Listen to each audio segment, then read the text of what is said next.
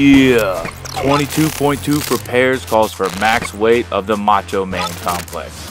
Each athlete will receive a score for the heaviest complex completed, consisting of 3 hang cleans, 3 front squats, and 3 shoulder to overhead. Athletes will have until the 30-minute mark on the running clock to complete their lifts.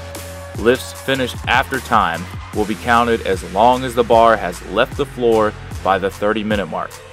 Callers are required, and athletes must confirm the weight on the barbell with their judge before each attempt.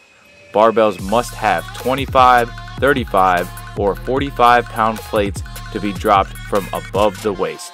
Athletes that drop a barbell from above the waist without 25s, 35s, or 45s will immediately receive a disqualification, will receive a score of 0, and will not be allowed to make any more attempts for 22.2.